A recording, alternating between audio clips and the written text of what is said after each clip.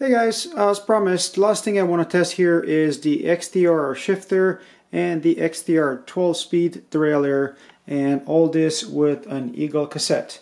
That is because I don't plan on buying anything micro spline or the new Shimano cassettes, not yet anyway, even though I have DT Swiss hubs and I can find a micro spline for them right now.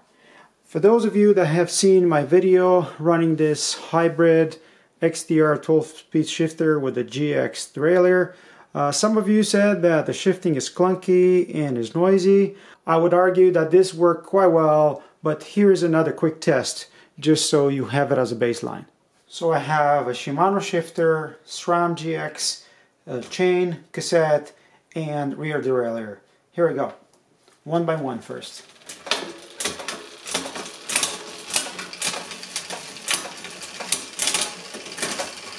All the way up.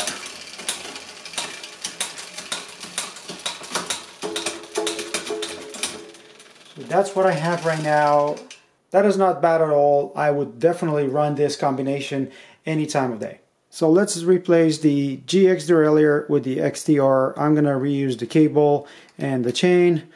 Yes, I wish the XTR had a cage lock just like the SRAM derailleurs do. First, the fixing bolt uses a 5mm Allen key.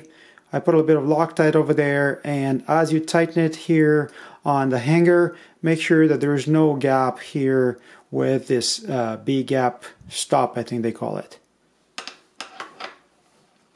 8 to 10 Newton meters torque on this bolt. To adjust the limit screws, use a 2mm Allen key, and just like Eagle, line up that top jockey to the outside of that first cog of the cassette. Make sure you're on the highest gear here on the shifter. Then use a 4mm Allen to route that inner cable here onto the stop. The inner cable pretty much wraps around the bolt. And here it is. Yeah, don't mind my hairy inner cable. I'm gonna replace it before I start riding. Chain length recommended by Shimano, almost the same as recommended by SRAM, but maybe easier to measure. So they ask for big to big, which I have here, plus 1, 2, 3, 4.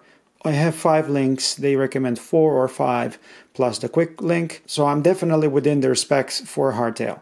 Just be aware that the housing needed here for XTR is definitely longer than what Eagle requires, and with that low limit screw adjusted properly, it's time to take a look at the B-gap. And this is how easy it is to adjust that B-gap given the mark that Shimano provided on their rear derailleur. So thanks Shimano, smart. And for those of you that want to know what I ended up with, as per SRAM, that would be 16-17mm. As per Shimano, they measure to the axle here, that would be 45mm. So with the installation done, I have XTR shifter and derailleur, 12-speed Shimano drivetrain. Does it work? I don't know. Let's give it a try.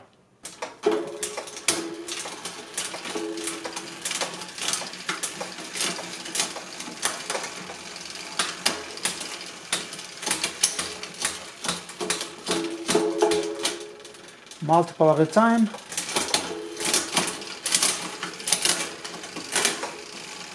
And 2 at a time.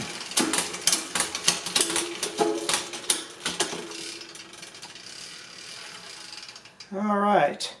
So what do you think? It works fine. It works perfectly fine.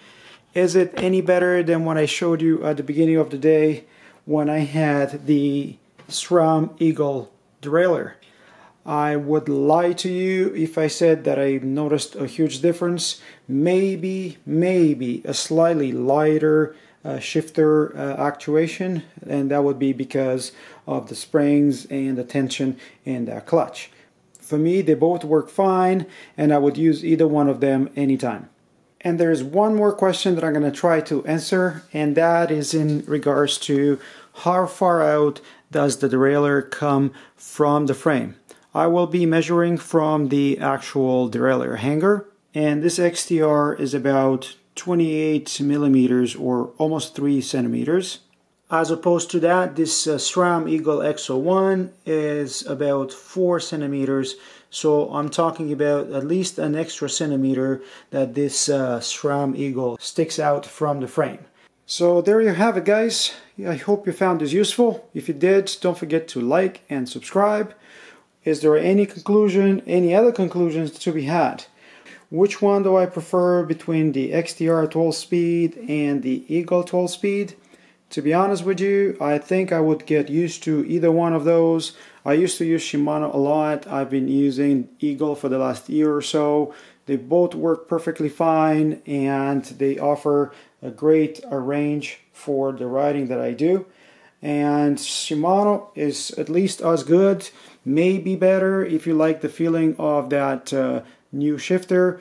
But otherwise, it's perfectly fine. The biggest takeaway for me is the fact that they are interchangeable, the components are, and that would allow you to keep less spare parts in the house if you have more than one drivetrain to maintain. And that's about it, guys. If you have any questions, let me know in the section below. Don't forget that I have a few more videos talking about XTR 12 speed. Definitely have quite a few talking about SRAM Eagle. And until next time, I hope to see you folks on the trails. Cheers, guys. Cheers.